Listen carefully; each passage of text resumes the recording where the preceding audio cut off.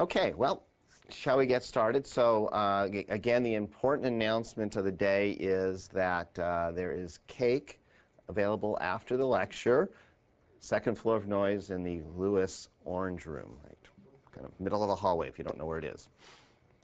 And it will be graded.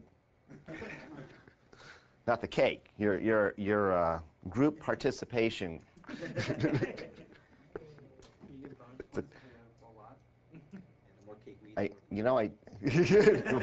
Well, I don't know, maybe.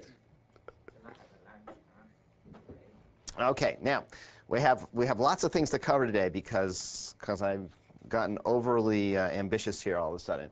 But first of all, I need to correct something. So this is easy. We were talking about AC voltammetry last time, and I got a little bit confused on this graph I showed you out of Bard's book because I couldn't read it, and and somebody who could add together point out to me that the middle of a line is just the average between the two ends. So to clarify that, what this says here is that the midpoint here is just the solution resistance plus the charge transfer resistance over 2. That is, you start here with the solution resistance, you end over there with the sum of the solution and the charge transfer. That is, the diameter of this circle or semicircle is the charge transfer resistance. And so the middle here is this quantity. Okay, quite obviously. This line, due to the Warburg impedance, that is the mass transfer limit, does not hit, as I did say this correctly, in the middle of this semicircle. It's somewhere else, and it can be shown for reversible case, mass, transport limited, et cetera, that this point where it intersects the real axis down here, the resistance axis, is the sum of these two resistances, that is this point minus a quantity, which is 2 times this sigma squared times the double layer capacitance, where sigma is this sort of standard kinetic parameter, which I've actually cheated a little bit on, but it's close enough. Surface excess is divided by the square root of the diffusion coefficients, assuming there's something on the surface. If there's not something on the surface, then this is what's near the surface. So that's where the cheating comes in here. And so that'll be a different point. And you could see, in general, not a particularly useful point because there's too many undefined parameters there. So presumably, if you're interested in the kinetics of the process and the convolution of the kinetics with the diffusion process, you're going to get that information using some other technique that we've discussed. Okay. That takes care of my last comment on impedance. So let's get rid of that one and show. Close it out. Start with a new show here. Okay. So what I did not mention I would like to go over with you, but I think it's a very nice way of summarizing what we talked about. And it was brought up by this comment that somebody made in class or before class the other day about doing electrochemistry on proteins. And you can blame him for that. Just about every electrochemist at some point looks at glucose oxidation via glucose oxidase. It's sort of a requirement if you want to be an electrochemist. You have to do this. And so there's a nice protein study. And so I thought I'd show you what we can do there. And actually, the question, we really weren't trying to make a sensor, although we did. Not a bad one either. But the question we were asking really is, how far can you throw an electron? So what does that mean? Well, of course, we're talking about a nickel ferricyanide derivatized electrode. But before we get there, let's look at glucose oxidase, which is this very impressive enzyme here. I stole this picture off of the Cambridge University website. This is a molecular dynamics calculation on glucose oxidase based on the X-ray crystal structure and then how atoms and molecules are supposed to behave after that. So you can see it wiggling around there. But the key point is it's a dimer. It's got 2 identical subunits in it. Here's one of the units. Okay, it's not wiggling around. And what one finds is there is an active site which has sort of a hole here, and then deep in that active site is a flavin unit, which is a redox active species. And what this beast is supposed to do is selectively oxidize glucose to this material over here, And in doing that, it is believed, this is kind of interesting, it's believed that its oxygen is the actual oxidizing agent that supplies the charge, although that's not really known for certain.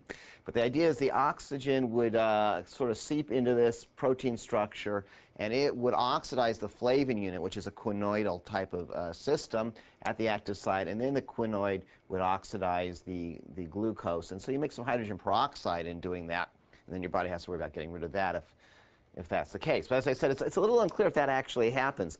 Where we know this happens, though, is if you've ever had to have your glucose levels tested, then essentially this is the reaction that is used. This glucose oxidase, by the way, is a non-mammalian enzymatic system, so this is not something that's happening inside of you.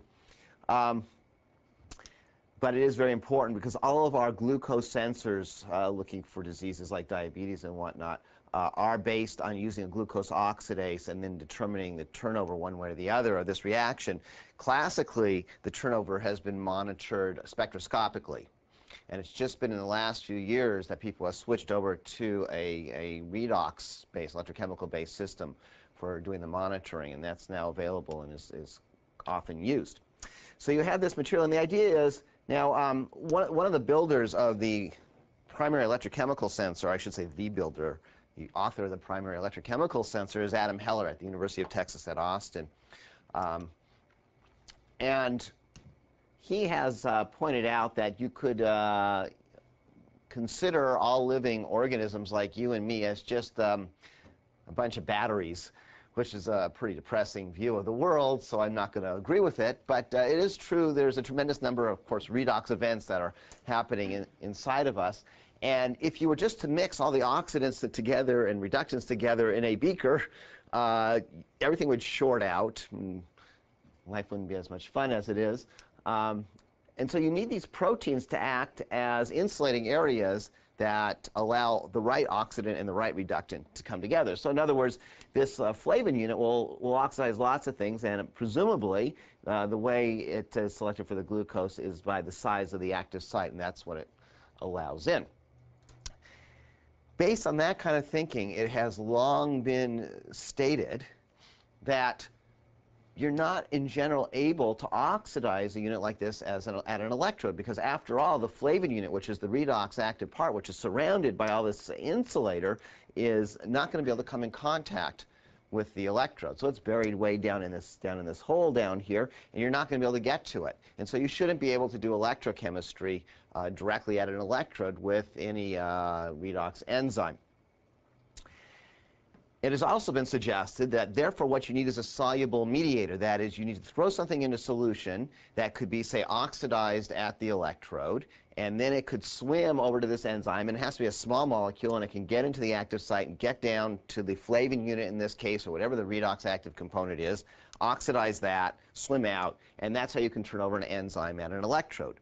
One variation on this is that you might tether that redox unit to an electrode. So you might have it stuck on some long alkyl chain, but the idea has been it's got to be flexible, and the chain has to be long enough still that this guy can get down into the active site. Okay, and that's the basis for most of what's done. Now, Adam Heller had a slight different approach, and that is he partially denatured the enzyme and put a pathway of ruthenium hexamines, as one example, throughout the material, going from the outer surface down into the active site, sort of a redox wire, if you will, and then discovered that you could take this wired enzyme and you could directly oxidize it, reduce it at an electrode surface. But again, you've put the mediator in there. It's a small molecule mediator. He's isolated it and put several in. But that's the general idea. It's still following the general principle. Now, the other thing I wish to point out before I leave this transparency is in this sort of doorway, if you will, around the active site, there's a series of amino acids that have a net negative charge to them. That's going to become important later on. Okay. So this idea is, instead of using oxygen to turn over the glucose oxidase, we use a redox mediator. And in doing that, we will simply collect the charge instead of looking for hydrogen peroxide as a product or something like that, or disappearance of a mediator spectroscopically. And by counting the charge, we can figure out how many times we've turned over this glucose oxidase, and hence how much glucose is around. And various solution mediators have been used. ferrocines, quinones. You can understand why these sorts of things would work, especially with a flavin unit. Ruthenium amines, I just mentioned, the hexamine system. Ferricyanide has been reported, but I put a question mark there because I can't believe it would work because based on our studies, it's got the wrong redox potential. But it is reported to work in solution, so I'll just leave that standing, even though I think it's got a positive delta G for the reaction. The one actually we're going to focus on is the hexacyanoruthonate system right here.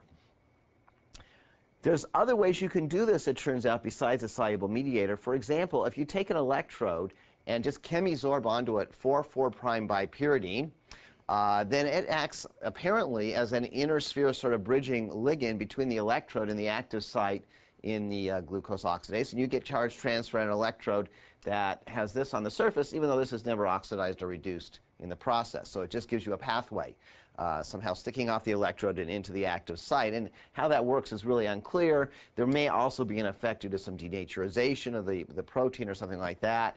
But this works. It's never been totally understood why that works. And as I already mentioned, you can also kind of play with the enzyme itself, denature it, wire it up with redox sites, and get it to work that way. And of course, this is in some ways similar, a little more sophisticated, but similar to the experiments that Harry Gray has done in terms of mounting in this case, a photoredox active species on the outside of a cytochrome C type of moiety and using that to inject charge into the active site to look at charge transfer processes.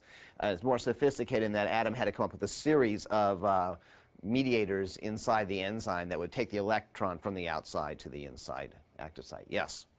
So you're suggesting that you cannot really do outer sphere electron transfer for this enzyme? No, not necessarily. I'm saying that it would appear, based on this result, that there is an inner sphere pathway. Right. And I'm just assuming that, based on this result. But I'm not saying you can't do outer sphere. You said, like, if you don't have a mediator or... Well, I am simply arguing, the standard argument is an enzyme looks like this, if you will. Okay, with an active redox site right here. And that if you want to do this directly at an electrode, here's your electrode, right? You have no way, you have too large a distance here to do tunneling to the redox site. But then you can go through, like, the scaffold of the protein. Well, the assumption here is, and actually it turns out to be true for glucose oxidase, is that this is the closest approach to the flavin unit. Okay. That is, there's no sneaky little point back here where D prime, where you actually could get closer together. There's a second very important point here, and even if that exists, clearly there's only one. If you think of this enzyme sort of in a spherical sense, there's really one part of the sphere that's going to allow the charge transfer pathway, whether it's this one or this one, right? And so you have all these collisions with the electrode going on, and so even if you can get close enough, very few of them will be productive charge transfer collisions because it's going to hit all different sorts of ways, right? So you would predict, even if that was the case, that you would have a very sluggish process with a very small rate constant for charge transfer, and that it would be very hard to see a current from this system. So it could be, right, that it's not just that it's got to go through the active site, but simply you have a distance here, whether it's D or D prime, that you cannot handle in terms of tunneling. That's only for this enzyme, or for other enzymes? These are general statements. Yeah, Enzyme. right. But for any enzyme, you should not expect There could, in theory, be, but remember that, well, I guess I shouldn't play God here, but the theory is that these redox sites, whether they're flavins or whether they're porphyrin-based systems or whether there's just a non-porphyrin iron in there, those are basically the redox sites, those redox sites are wrapped in this protein to get selectivity. So in other words, the proteins don't want tunneling to happen. They would prefer either some kind of a site-selective interaction based on sterics or an inner sphere process which would only allow the right molecule to hook up with the redox site. So there's got to be some selectivity built in there, whether it's steric or an inner sphere mechanism. Yeah, I was just wondering, because if you have, say, any side chain of, the amino acid, it can be oxidized, and protein is good for electron transfer. Some say. So you can. Yeah.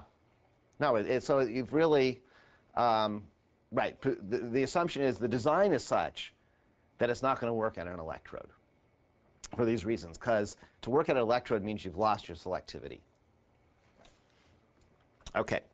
So, as I said, as a requirement, you have to look at an enzyme if you want to be an electrochemist, and we had these nickel ferricyanide derivatized electrodes, and so we thought we would utilize them.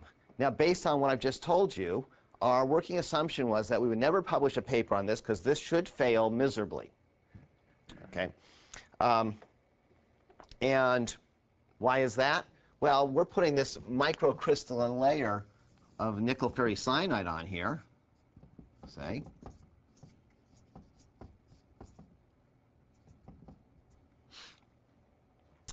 And although it's microcrystalline, the crystallite sizes still are on the order of, say, 1 micron. And while small, that is huge compared to the size of this enzyme. So if you have the requirement that the enzyme, that the redox mediator get into the active site here, it's just not going to happen. You're throwing boulders at this thing. And so we assumed it would not work.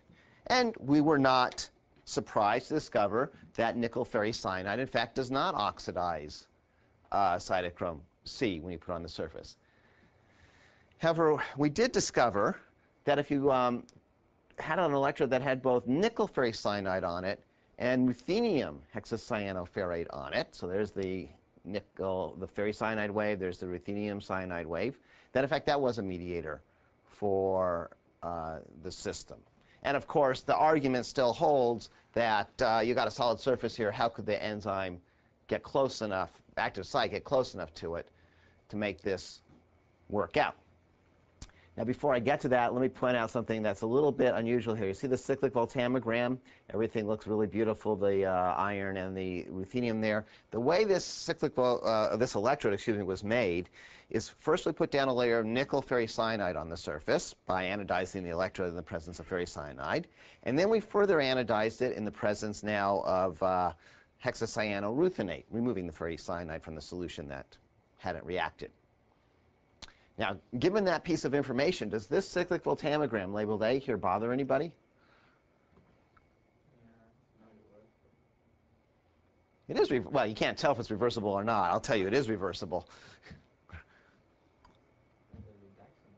You have some scan rate data over here, for example. But now there's a different problem now. I've got an inner layer. Stepwise, what I did was I took a nickel electrode, and stepwise I reacted that with ferricyanide, and checked it to see that I put a layer of nickel ferricyanide down, so I know I did that.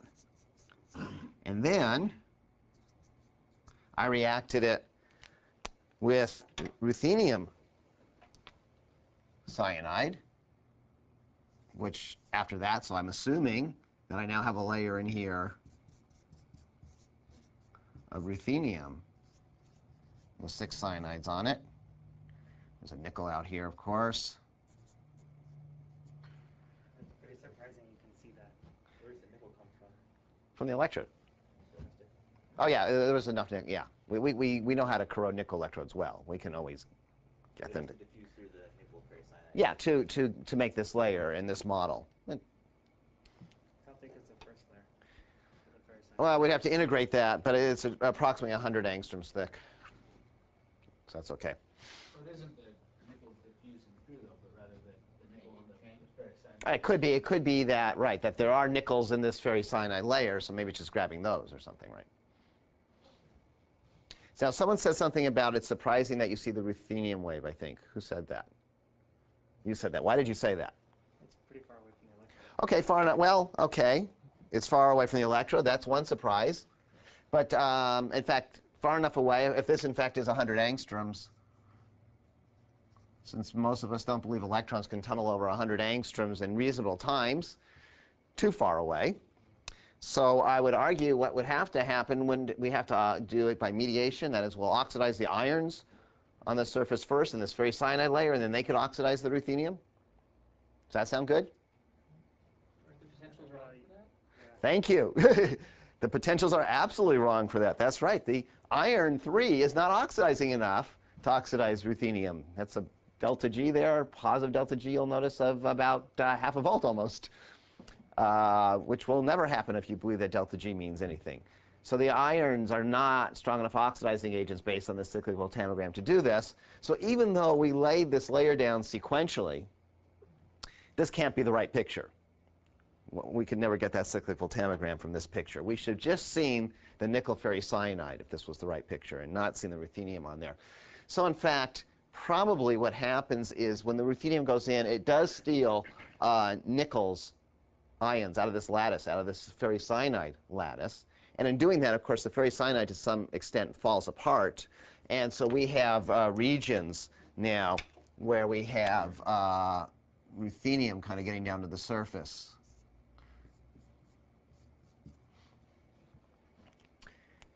And of course, by integrating the area under these cyclic voltammograms, we can determine exactly how much we have. You can see we have a little more ruthenium there just by eye than we have ferricyanide. And I wish to point out exactly one student on the exam cut and weighed. He's not here. The cyclic voltammogram to figure out what the area was. So I gave extra credit for that.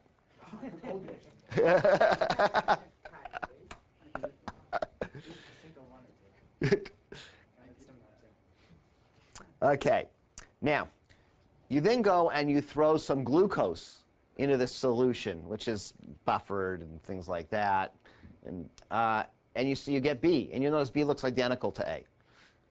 And that's because you can't oxidize glucose at a nickel ferricyanide or a ruthenium cyanide electrode, or at a nickel electrode for that matter, at room temperature. And then you throw in some of the enzyme, and you notice that it's quite obvious, an obvious catalytic effect here, both an increase here indicating we're oxidizing something beyond the ruthenium that's there, and a decrease in the return weak telling us that we're changing the oxidation state of the ruthenium. So we're mediating through the ruthenium. The irons hasn't changed at all, you'll notice, so it's just going along for the ride. In fact, it has two purposes here. Number one is stopping the corrosion of the nickel electrode, and number two, it's an internal standard. I know exactly how much is there, right? So there's your mediated charge transfer going on. Very easy to see in this case. Don't even need a scan rate dependence, but of course, you can't show up in my office without a scan rate dependence, so there's the scan rate dependence. And you will notice that the iron waves over here. Now, first of all, this is not an ideal electrode. This is not the same electrode as this one. You'll notice there's a little peak-to-peak separation going on there, but it's still surface confined. And if you make a plot of the peak current here versus scan rate, you'll find it's linear still. So everything's fine. We know that's on the surface. And on the ruthenium side here, you notice that the dependence is very different because it's actually now a soluble component that's being oxidized, the glucose.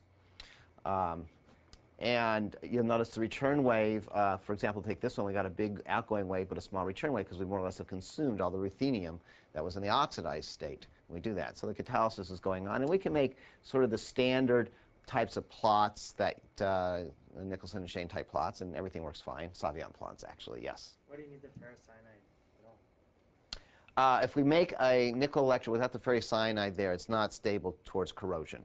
So it's an anti-corrosion coating that's in there. And it's very convenient that it's an internal standard. That just is extra. And what we've done here is this is just a standard plot of the peak current versus a scan rate. You can see it's not linear because it's in solution. And then we said, well, what we're really interested in is the amount of glucose being oxidized. And so we'll subtract the peak current from, say, this one right here, from that peak current in the solution. And that's what this shows right here. That is, we can scan fast here, and you notice we can beat out the kinetics at that point. And we don't see any turnover of the glucose oxidase in the glucose if we scan too fast.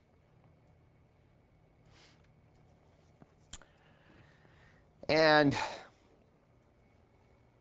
you can play sort of standard games. Now looking at that difference in peak current in the cyclical thermogram with coverage, and you find out at low coverages of the ruthenium there's a linear response, and then it saturates. Putting more on doesn't change anything. And likewise, you see a fairly linear response with the amount of glucose oxidase that you have out in solution. And it turns out that if you keep your glucose oxidase concentration below about 20 micromolar, then you follow nice Michaelis-Menten kinetics, for those of you who like biochemistry. So we did that, so, just so we didn't have to get the complications of having the kinetics of the enzyme mess things up. Okay, so now we have this problem. This electrode works, and it shouldn't, right? Because it certainly is not accessing the active site, getting close enough to the flavin unit in there to do charge transfer chemistry. And so we're very confused because this thing is working, and it's not supposed to be working. It turned out, to make it work for some reason, we knew we had to throw in a few extra nickel ions, which was a little weird. It was totally an accidental discovery. We were trying to figure out how to make these layers really nice, and we threw some extra nickel ions in. And we discovered we only see this catalysis in the presence of an excess of nickel ions. So that was a little confusing. So it works. It needs nickel ions around, and we're very confused by all of this. In excess of nickel in preparing the film, or yes, in preparing it. No, in preparing it. Yeah, you could prepare it. And yeah, so we started fooling around. We said, well, nickel ions, is there something special about nickel ions, or is it just cations in general that are important to have around? And so we made the film without any excess nickel ions around. And then in our electrochemical cell, where we have our glucose oxidase and whatnot, we have a supporting electrolyte, of course. We have a pH buffer also. We started throwing in different supporting electrolytes. So we started off with our standard one down here. This is sodium ions. And see, that's peak current difference there, and that's concentration of the ions we're adding, and that's 0. So if you don't have excess nickel ions around and you just use sodium nitrate, which is what we normally use for this reaction, it is not a sensor. But as we switch over then to 2+ cations, we find that there's nothing special about nickel. Any 2+ cation will do good. So we look at calcium ions. Those are the black circles right there. They're quite nice. Magnesium ions are the pluses. They're similarly very nice. And then you can go to even more bizarre things like this cobalt pentamine chloro complex, 2+, only because it's 2+. And you notice all these, there are little differences here, but they all fall on the same plot, more or less. They're not all that different. So 2+ cations are good to have around, and 1+ cations don't do a lot for you. And then we said, well, if 2+ is good, maybe 3+ or 4+ is better. And so we started looking at all these complexes with very high charges on there. And I'll just point the highest charge we have here is a platinum hexamine 4+ species. That's down here, and it's our best one. It has some solubility issues. We couldn't go as high in concentration, but that's the best one. Although this cobalt hexamine 3+ species is very similar, but the platinum beats it by a little bit. So the more charge, the better.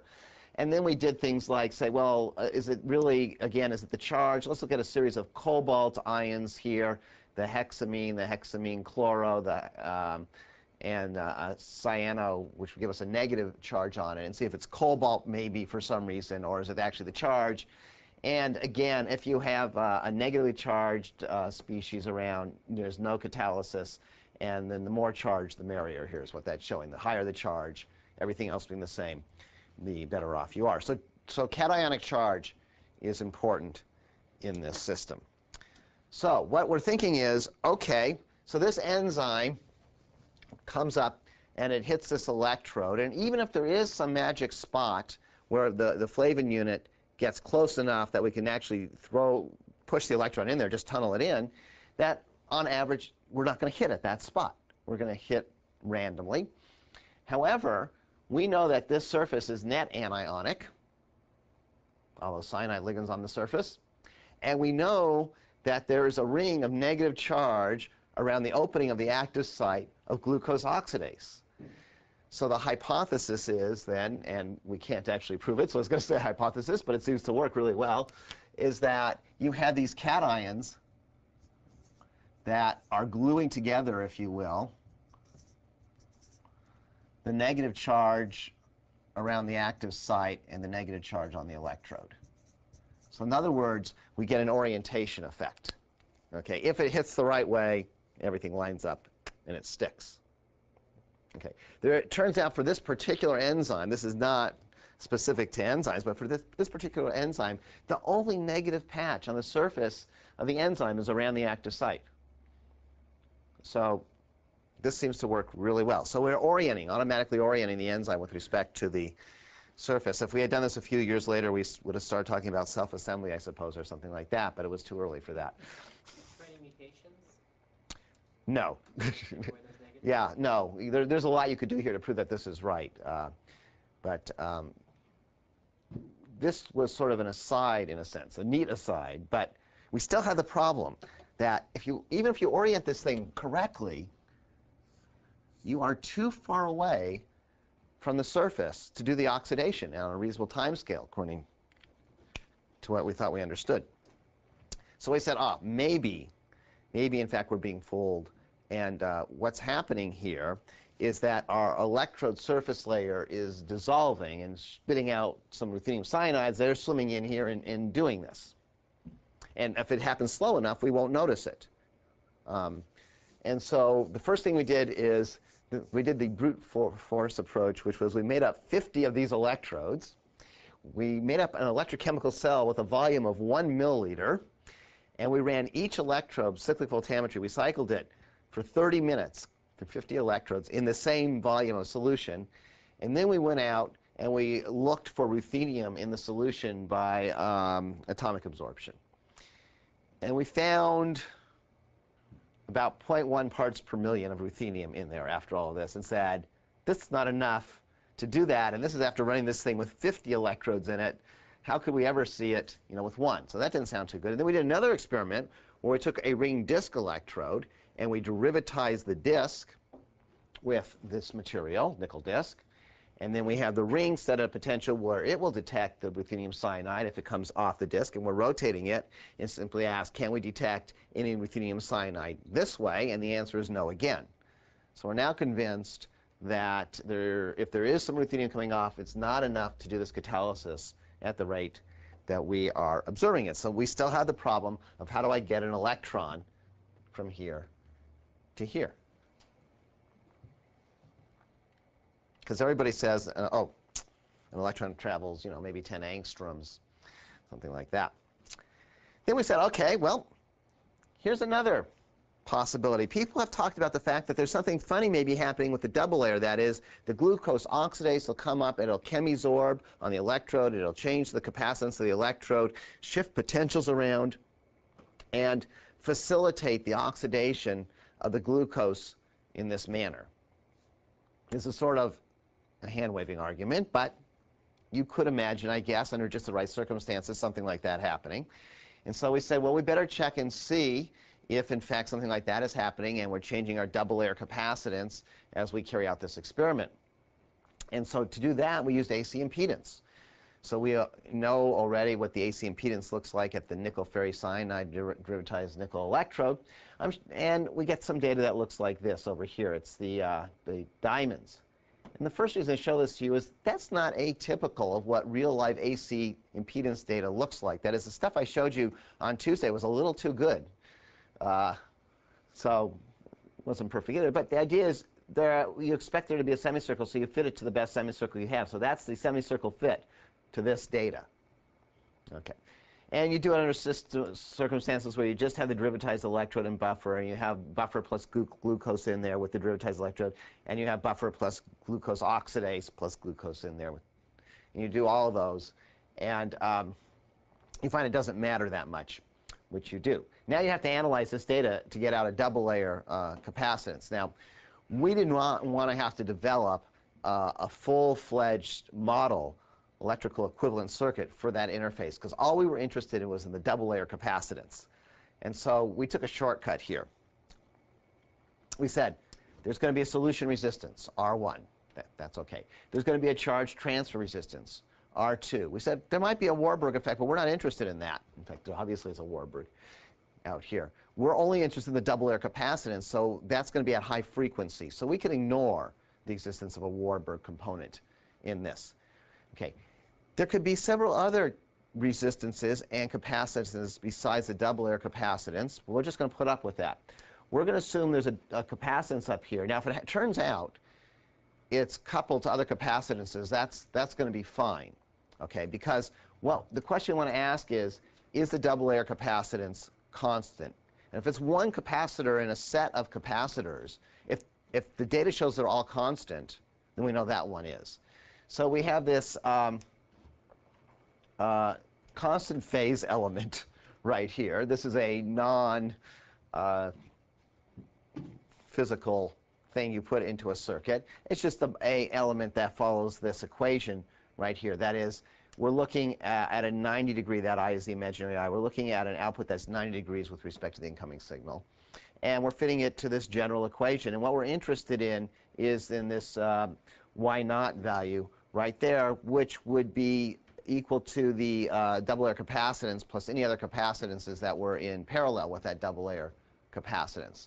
And so if that's not changing, the double layer capacitance can't be changing. So we fit it to this simple circuit since that's all we're after. And we have a good fitting program to do this. It's a nonlinear least squares. So that's the semicircle that you get out of that fit, by the way. And you see that independent of whether you have buffer around or enzyme or things like that, that as you, and we're doing this as a function of the cobalt hexacyanide concentration, which of course makes the things work better, that while there is some change in capacitance over with concentration, it's modest. We go from 140 microfarads per square centimeter to 180 microfarads per square centimeter.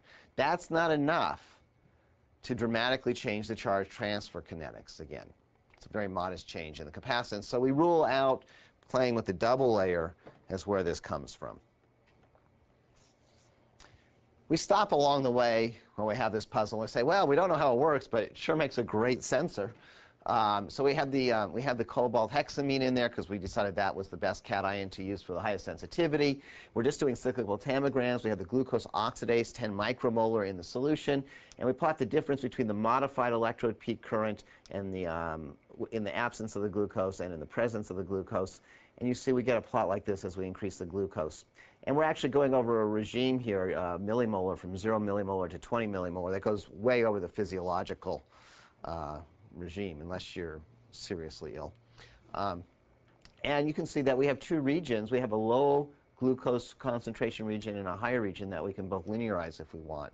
So we have a nice sensor system, as long as you tell me which region you want to look in. This, it turns out this one down here, if your glucose levels are that low, then you're not breathing, or breathing too much or something. You need more glucose in you. You're in diabetic shock if you're down there. So it actually turns out this slope up here is the important one.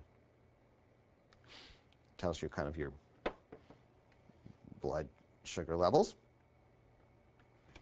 Okay, so now though we still have to solve the problem. We have a sensor. We understand that we're getting this orientation, but how do we throw the electron far enough to get into the active site? It turns out it's not as much of a puzzle as we thought it was. Marcus and Hush have the answer already. So here's this equation, rate of charge transfer, there's some constants in there, whatnot, that has the standard Marcus type free energy and reorganization energy in it, but we've also added in the distance dependence that Marcus Hush theory gives us. There's this beta term, which is a Caltech favorite discussion point, somewhere around 1 inverse angstroms for proteins. At the point we did this, people said the right number was 0.96. Some people like 1.1. It doesn't matter. It's going to work. And this distance is the nearest approach distance. That is, it's the distance from, in this case, the electrode to the edge of the flavin. And there's this offset of 3 in there that's supposed to get you to the center of the flavin, which is fanciful, but we didn't come up with this. It's in the literature. And again, it's close enough. And you find out that if delta G is somewhere around 0, that is, you're doing something close to a self-exchange, then this term kills you pretty quickly, okay? And you cannot get to reasonable rate constants. However, delta G is not 0 in our system. We have the redox potential of the flavin here, and of course we have the redox potential of the ruthenium on the surface. And so we simply do a plot here with different delta G's saying, and different distances over here, exactly what rate constant will we get for these. And so if you have a rate constant that is 10 per second, just using simple first order rate constants right there, then you'll notice if the delta G is high enough, like -1.5 electron volts, that's pretty impressive. You could throw an electron 30 angstroms plus.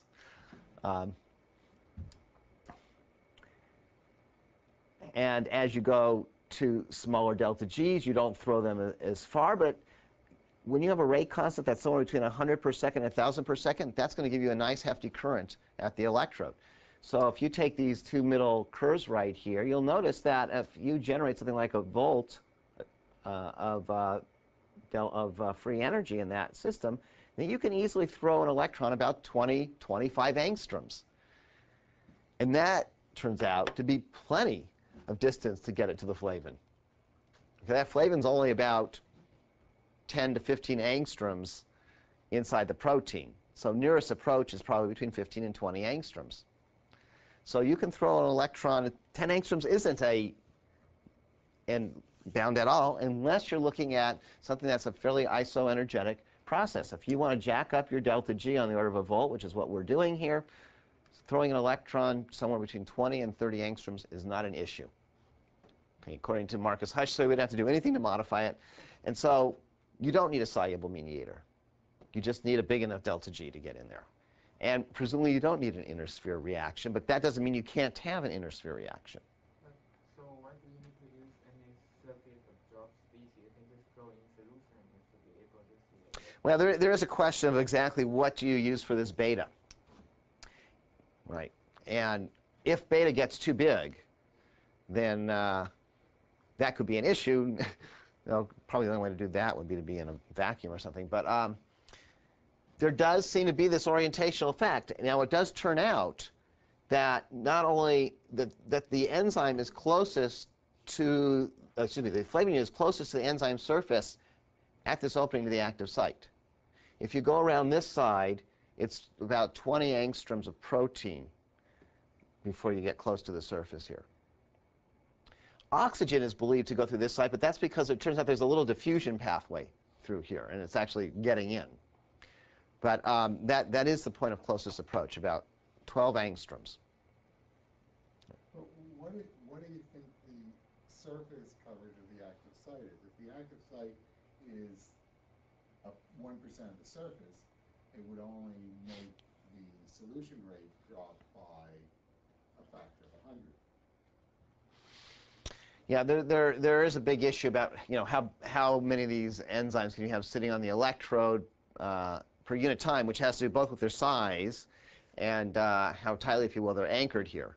You don't want them to stay there too long, so you wouldn't want some kind of a connection here which is too strong, which is, I think, one of the advantages that, a simple secondary cation effect is a very weak interaction, so it seems to orient things but not keep them stuck there. So we have no information on that because you need to know the dynamics of sticking in order to do that calculation. If you think of it coming up to the electrode in a random way, Mm-hmm. and if you say it only can react at the active site, then you say it just makes it so that only some of the collisions are fruitful, right? So Right. if the active site is, say, 1% of the surface area, you'd say 1% of the collisions would be. Yeah, whether the collision has to be correct or if there's an orienting effect here, and that once it's on the surface it can wiggle around a little bit and then it locks in when the charge is, that's possible. We have no surface, direct surface analysis on this system, which is very hard to get because it's a dynamic system. Do you have any sense of the presence of protrusion of your ruthenium peroxide on the surface? On the SEM level, they're on the SEM level. That is, you actually, when you take an SEM, you see little crystallites with dimensions of the order of a few microns. So Now, the SCM wouldn't let you see nanometer-sized protrusions, but it's not clear that you have those. I mean, it's possible. There's no behavior with respect to other redox systems and mediation that would suggest you have these hairs of nickel ferrous cyanide, whatever, off the surface. We don't see any behavior that would suggest that. So we think it's just micron-sized things, that you don't have, this red thing going in there. But it's speculative. There's no direct evidence on this, other than the kinetics work really well. When you have a mediator, how close does the mediator need to be to the redox potential of the species you're looking at to work reasonably? So this is exactly the same question that one asks when one does a pH titration with an indicator. And how close does the indicator pK have to be to the pH of the system that you're interested in? Plus or minus 1 unit is the standard answer. So in this case, translating that to electrochemistry, you need to be about plus or minus 60 millivolts to get a reasonable equilibrium constant going there. So you can push it a little bit. That you can up-mediate a little bit. You can have something on the surface that's got a given redox potential and something out in solution that's slightly more positive and make that work. But if it's out of that kind of 60 millivolt range, kind of broadly speaking, your rates fall off too fast. And what's the potential of the glucose oxidase?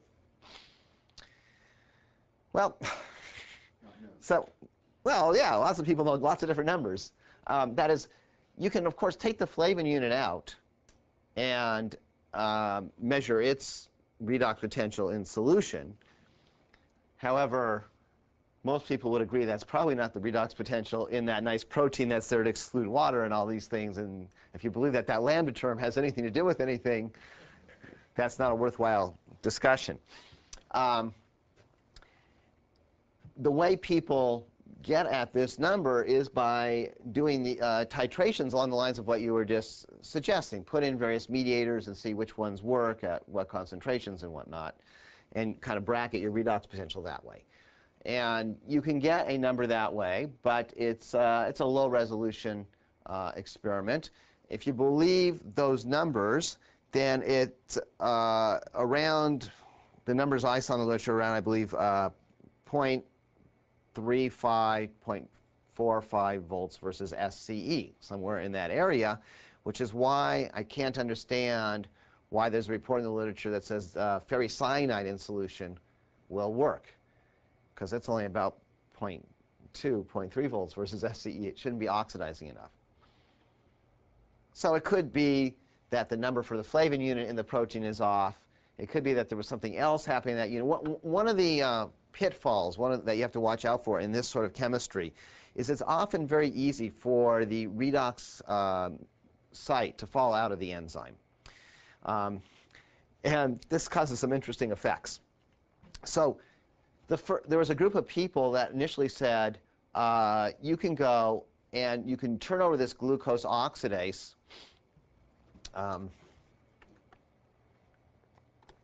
You can turn over the glucose oxidase by using a gold electrode. You just have to pick the right electrode material. And they showed some nice clickable tamograms that showed the glucose oxidase being oxidized and that going off and oxidizing glucose, and everything was fine. And then another group came and looked at that, and they were more biochemically adept, the second group, and they couldn't make the gold electrode work. It was just dead at a gold electrode. Now, you'd like to say, the first group must have the golden touch, right? And the second group doesn't. But in fact, it turned out it's the other way around. The first group was not really biochemically capable, and so some of their enzyme was falling apart. And when it fell apart, the flavins came out, and there was your soluble mediator. Okay? And the second group came along, and they made sure their enzymes were pristine and intact and no soluble component, and they couldn't make it work. Okay, so anytime you're doing the electrochemistry or the redox titration, you have the possibility of some of the flavin coming out, and and then its redox potential changes, and you see things that not. So there certainly has to be some skepticism in the reported redox potentials. Okay. So that's where we stand on. That's what I have to say about protein. It's a very interesting field. There's a lot going on right now. But you really need to be very careful about the biochemistry. And presumably you should do things like were just suggested if you want to make these outlandish comments like I've made about changing the enzyme in terms of the types of manipulations one can do now and showing that everything works correctly. Did you get a EKET? Yeah, we got numbers. We did the whole Michaelis-Menten kinetics thing, and we have all the rate constants for everything. And I don't know them off the top of my head, but you can look them up. There's an analytical chemistry paper. Yeah, so all the rate constants fit together. Of course, there's several of them, so that always helps make things fit together. It looked really nice on paper, anyway. Yeah. The story hangs together. Whether it's true or not, I don't know, but it does hang together. Okay, so let's now totally change topics just for a really quick excursion into semiconductor electrochemistry, just so I can feel self-fulfilled here. And we have to wait for the glucose oxidase to be saved. Okay, here we go. Now, the one thing I want to look at, a very specific thing, is just oxidation of water, since you guys don't know how to do it. And neither do I, I'll say. Well, at least not with sunlight. And so we're going to use a semiconductor, and we're going to attempt to split water. Here's a question. How many of you have no idea what band bending is? You're the okay. Let me give you, here's a couple. So the two of you, the rest of you sit back for a 10-second excursion into band bending. That's all it takes. I will use the Nate Lewis hyper special approach to explaining band bending. All right. There is a problem, by the way, when people that are trained as pure electrochemists try and use semiconductors. They miss this subtle point. So here's a semiconductor.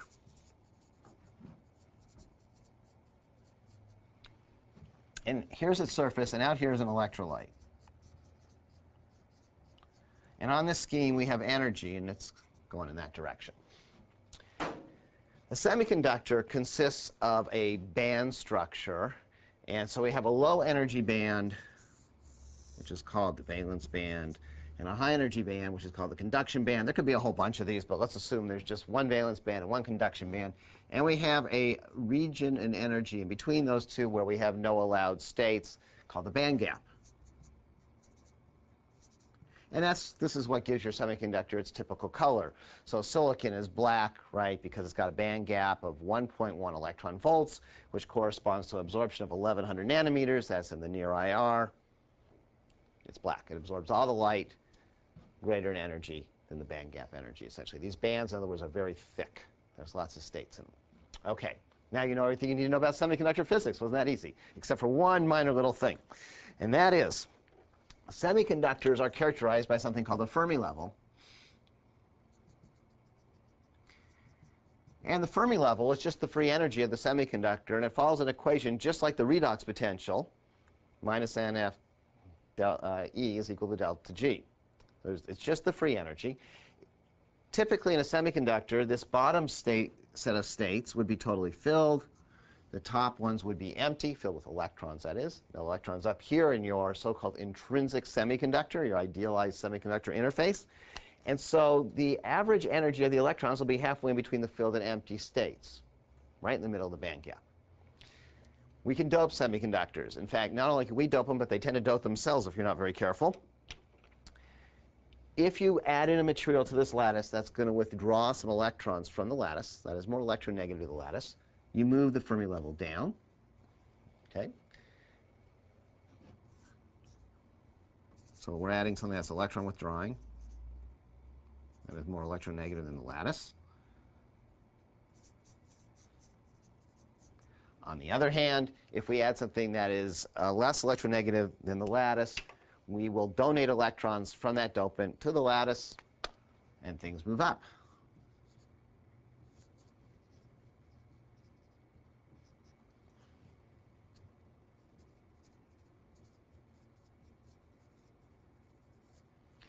When we add materials that are giving electrons to the lattice, that would be a N-type dopant. When we are sucking electrons, if you will, out of the lattice, it's a P-type dopant. Have I got it right so far? I'm good? I'm good. Okay. So I have time in the next few minutes to consider just one case. So I will consider the case of an N-type dopant.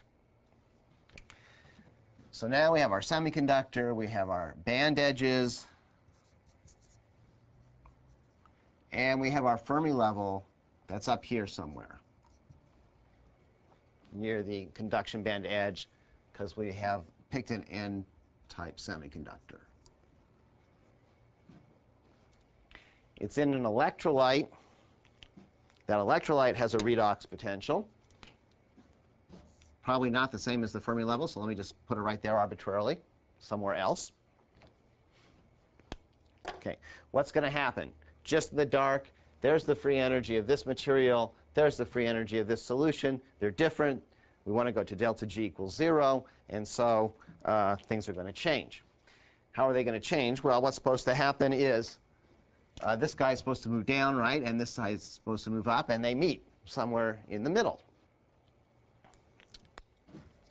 How do they move? Well, if I have an N-type material, I put electrons into it. Where did I put those electrons? These states were filled, so I'm going to end up with some electrons up near the edge of the conduction band in doing that doping. So if I take some of those electrons and move them out to solution, that will solve the problem for me. That will lower this Fermi level and raise the redox potential according to the Nernst equation. Okay, so far so good. According to Professor Lewis, when you do this, the redox potential doesn't really move at all because there's a lot of molecules out in solution, and this is a semiconductor with a limited number of charges in it. So this is like taking a bucket, going down to the ocean. You've heard this one, right? But they haven't. I stole this straight from Nate, right? Filling the bucket up with water, and you'll notice that the water level in the bucket has changed dramatically. And in fact, you changed the ocean level also, but not enough that you can detect it. So this is the ocean out here. And yes, this has moved up an imperceptible amount. And we have the Fermi level of the semiconductor moving down, therefore, to meet the redox potential. So at equilibrium, these two levels come together, and they come together at the standard redox potential. Or I should say, at the, I shouldn't use standard there, at the redox potential, whatever you set it at in the solution. Now, in doing that, what's happened? I have moved charge across the interface. So I have negative charge on this side of the interface, and obviously positive charge remaining on this side of the interface now, since everything was neutral to start with.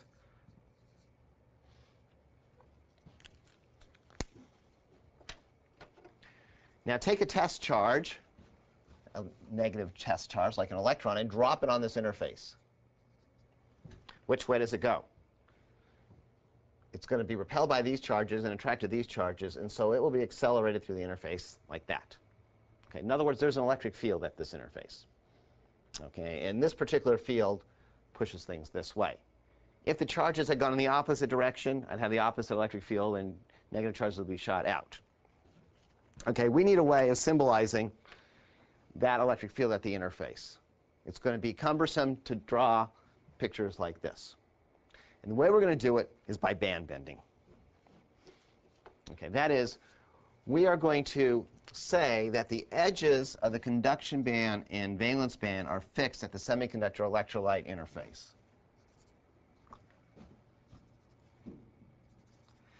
They have to be fixed. This is an arbitrary for one very good reason. The interface is a line, a geometric line. And so this is one point on the line.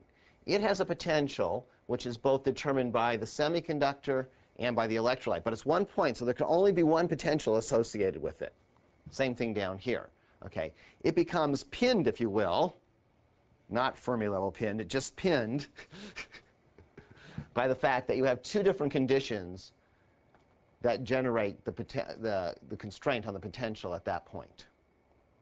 Okay? Since that point can only have one potential associated with it. Now, way back in the bulk of the semiconductor, since the semiconductor is a lousy conductor, the electrons way back in the bulk have got no idea what's happening on the surface. There's all this excitement going on the surface, and they're just clueless. Bad communication. Okay, so they don't know anything that's happened. So, if at the beginning of my story I have that energy, the difference in energy between the Fermi level and the conduction band edge, then way back here in the bulk, later on in my story, I have to maintain that energy difference. So my conduction band edge better be down there, the same place as it is up here, if I'm in a frame of reference which is inside the semiconductor. Okay. Now, the semiconductor does not change color when I dip it into the electrolyte and it comes into equilibrium, so the band gap has to stay the same. So I take this band gap spacing and I move it over here somewhere, and that hasn't changed. And that can't change anywhere. Okay, but at the surface, I have set these potentials, and I have imposed an electric field at the surface, which is going to change the energy of the surface. So I connect everything together so that the band gap stays constant everywhere. And I have this band bending. And all that band bending is saying is that, again, if I take a test charge and I drop it down here, an electron, it'll roll down the band if it's an electron. On the other hand, if it's a hole, it'll move up the band. So it's just a way of symbolizing the electric field that is at the interface. So is this analogous to like a Helmholtz layer forming in It is identical. That is exactly right. So the formation of the double layer on this side and the formation of the space charge layer on this side are one and the same. There's no mathematical difference between them, really, other than the charge carriers. This is the space charge layer.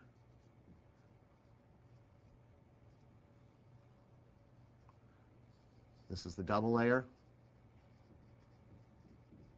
And if we want to describe the capacitance of that interface in terms of an equivalent circuit, we take two capacitors.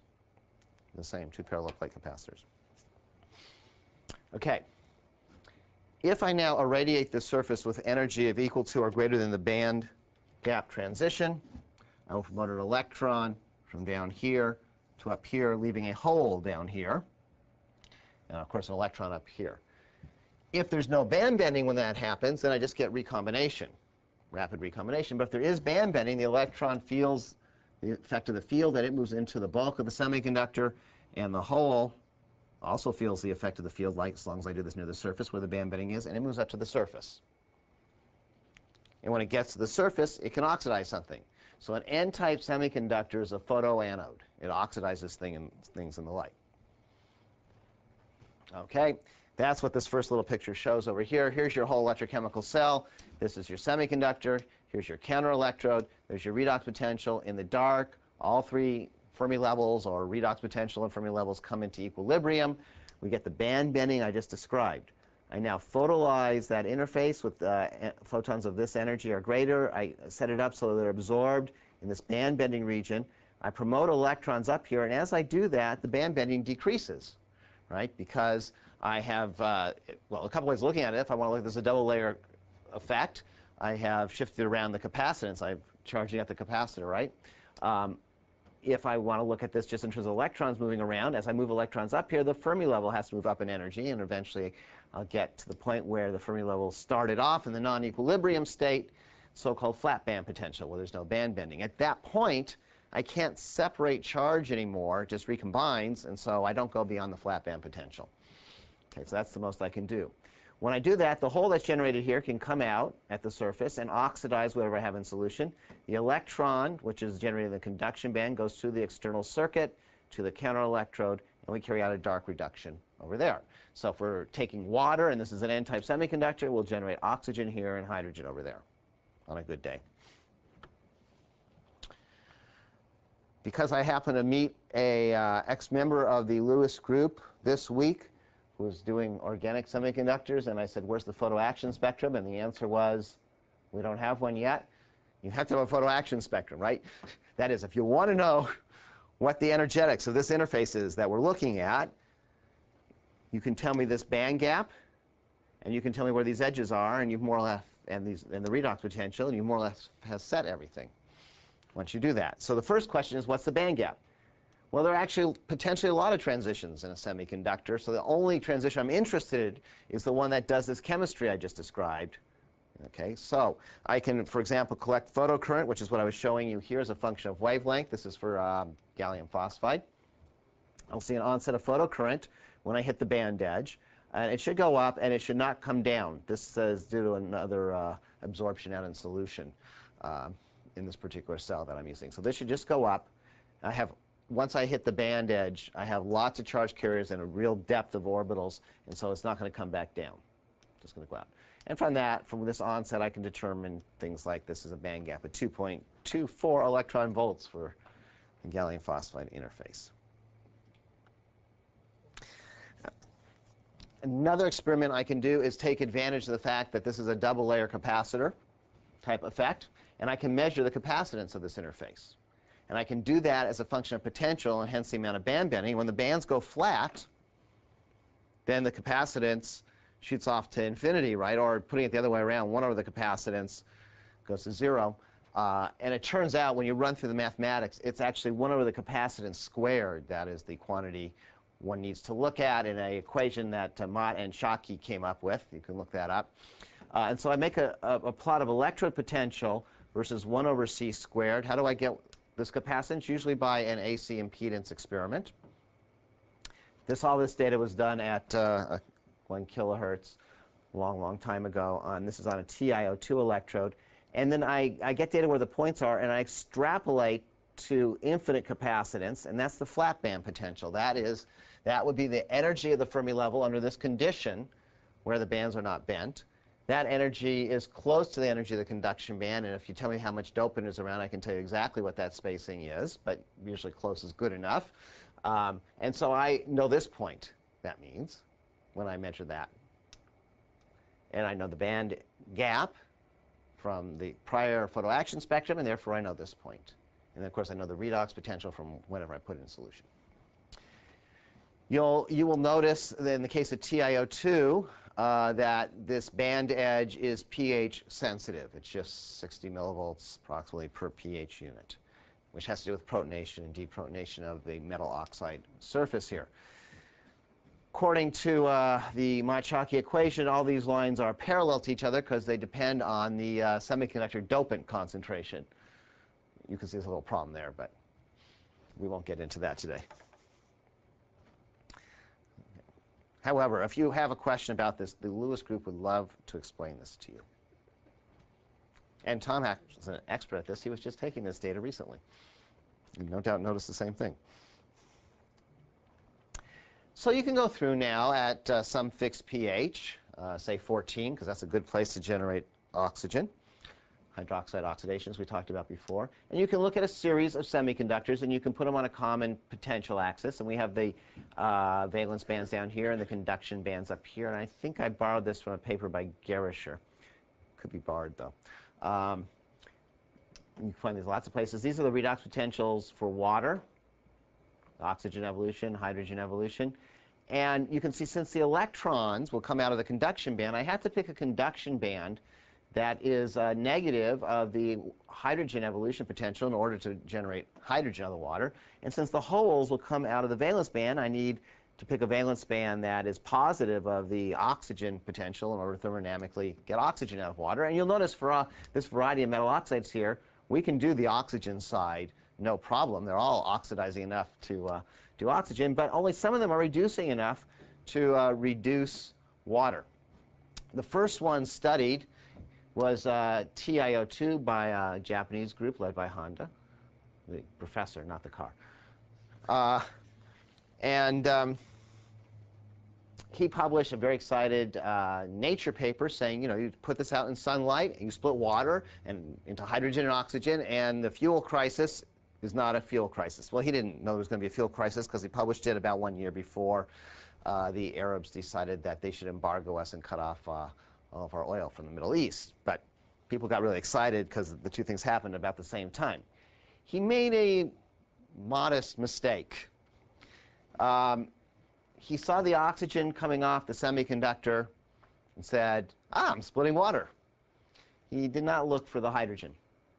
And then other researchers like Mark Wright and Adam Heller and Alan Bard came along and pointed out that this TiO2 electrode really wasn't splitting water. It was oxidizing water over here, but it was actually reducing oxygen that was dissolved in the water, which is easier to do than reducing water over here. It sort of doesn't matter in that everybody got interested in this. Yeah, it made electricity, just didn't split water. But it made everybody interested, and so all these people started studying this, and that's how they figured this out, and have been studying it ever since. So it started this whole field, even though it was only a 80% correct observation. It also turns out that by applying a little extra potential, you can obviously, get these electrons at higher energy, and you can split water. And so with a little battery in that circuit, maybe 300 millivolts or so, you'll split water. So that was okay. My favorite material, though, is this material right here, strontium titanate. Very underutilized. It's not really good in the sense that on the Earth, we don't have a lot of photons that are that big, and you notice you're throwing away an awful lot of that energy. But it does straddle the band edges. So if we happen to live on, say, the moon, this wouldn't be such a bad material. We got more UV photons coming out. The band gap here is about 3.5 electron volts, a little less than that, 3.2 actually. I think we'll skip this one. Let's go right to some data. That was too complicated. Okay, so how are we going to study this? We are going to do a scan where we change the electrode potential, and we're going to monitor the current. Okay. If you think like an electrochemist, everything goes wrong at this point. You see, when I change the electrode potential, I change the potential of my potentiostat, obviously, and that's attached to the back of my electrode. And if this was a metal, of course, that potential would be transmitted to the front of my electrode, and it would just go lockstep, no problem. However, it's a semiconductor, and there's no states here. So the only place that holes can come out is at this energy right here, electrons or lower, and the electrons can only come out at this energy or higher. So changing the potential at the back of the semiconductor does not change the oxidizing power of the hole or necessarily the reducing power of the electrons over a certain range. Okay. All it does is it changes the band bending. So if I move the Fermi level up, I can change the band bending, but I haven't changed these fixed points. Okay. So what do we see here for strontium titanate? Well, in the dark, there are no electrons up here, so there is no current until I get very negative, at which point I have gone to the flat band potential right there, and then beyond the flat band potential and inverted the bands. And now I have the bands pointing down this way, and electrons can come out and reduce something. And so I get water oxidation, reduction in the dark at this N-type material. That's a general phenomenon. I can't ever oxidize the water because there's no holes here to oxidize it down in the valence band. So an N-type material is not only a photoanode, but it is a dark cathode. I shine light on it, and now I have holes down here. And so as long as there's enough band bending to do the electron-hole separation, those holes come out, and I oxidize water. So I'm hitting this now with about 2.5 watts of UV light in about 1 millimeter squared area. So that's on the order of 300 plus suns intensity that I'm hitting this semiconductor with, and it's very happy under these conditions, believe it or not, and it's generating, you can see here, on the order of 40, 35, maybe we'll call it, milliamps per square millimeter. And the reason this line is jiggling here is this electrochemical cell looks pretty much like a Coke can that you have shaken up, and you've got so much hydrogen and oxygen bubbling out of this solution that it's scattering the light everywhere, and that's what that jiggling is, the light shooting in all different directions. Okay. Very stable semiconductor, works at amazingly high intensities with a quantum yield for charge transfer of 1, and the only problem is it requires UV light.